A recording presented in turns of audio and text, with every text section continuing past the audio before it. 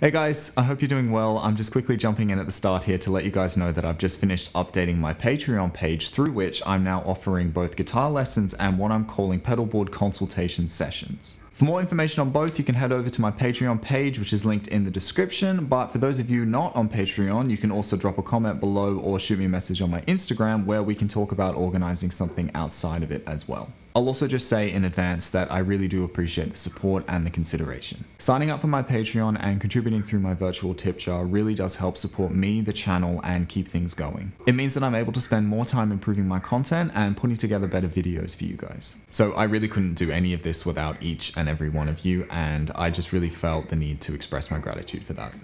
So yeah, just a quick little update for you guys. Hopefully you're as excited about it as I am, but I will stop talking now so we can get on with the main video. So today I'm going to be recording my third installment of what I call my Tentpole jams. A lot of you have subscribed in the recent month or so you probably won't have seen the previous videos, which you can find by clicking the pop-up now, but essentially what these are my quarterly progress reports of how I'm developing and improving in my playing over time. I do a single take of improvisation over the same backing track each time, with no practice runs beforehand or editing done afterwards, just one raw take. Before the solo, we'll look at how I prepare and what techniques I use to get ready, and afterwards we'll break it all down, looking at what I've done successfully as well as the areas that I need to focus on improving in future.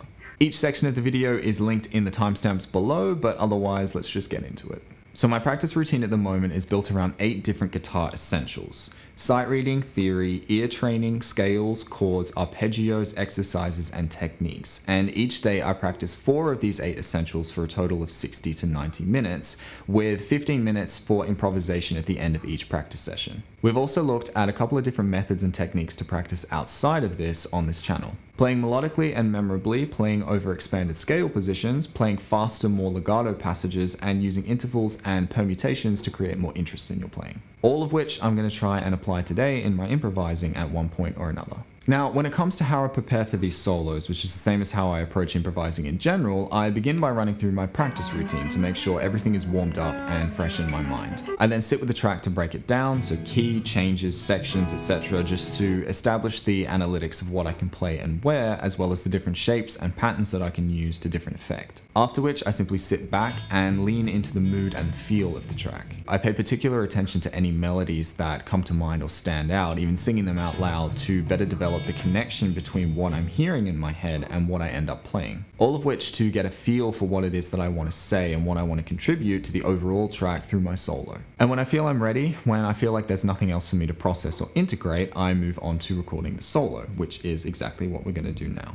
And just to remind you guys, this is the single, raw, unedited first take. I haven't done any practice runs beforehand, nor have I done any editing in the post-production.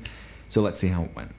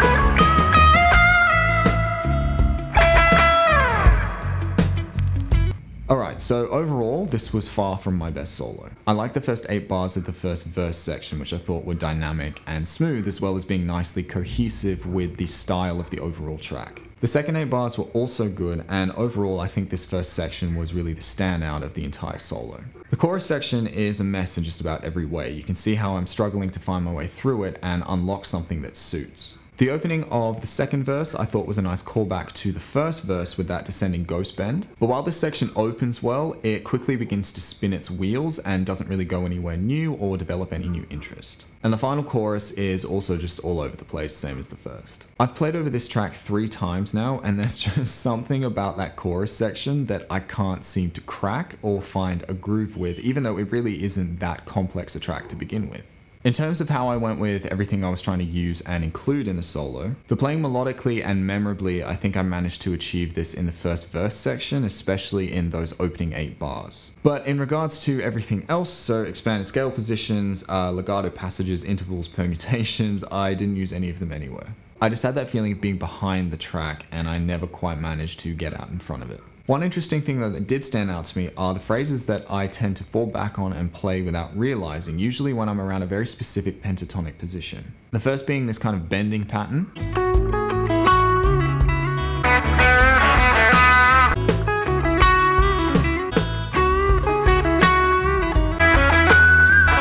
And the second being this hammer-on pull-off idea.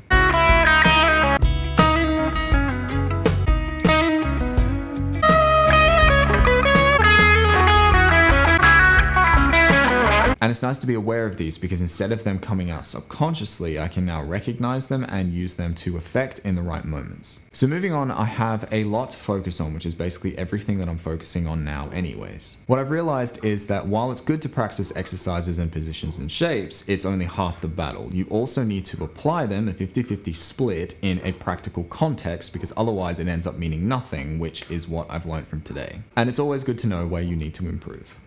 But that is about everything for today, guys, and as always, I hope that there was something useful for you in this video or something that you were able to learn from. If so, do let me know down below, but also let me know how you approach writing a solo or improvising, what techniques or methods that you use to prepare. Drop a comment below or shoot me a message over on my Instagram, which is linked in the description, because I would genuinely love to hear from you. But otherwise, guys, thanks for watching. Thanks for doing all the usual business to help support my channel and my videos. Thanks for sticking around, and I will see you guys in a bit.